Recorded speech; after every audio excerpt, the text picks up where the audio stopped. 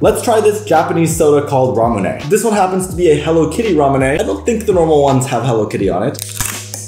Okay, so you have this little green cap, which I think you push down into the soda in order to kind of release the gas and give it that carbonation. Oh.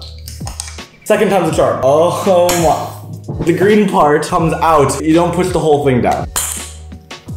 You can see the little marble in there. I really like the marble. It's a fun little trick. All right, let's taste. It's very yummy. You can feel the power of Hello Kitty rising within you. It's a sweet soda. There isn't much flavor apart from it being sort of a generic, sparkling, sweet soda drink, but it's actually quite good and I like it a lot.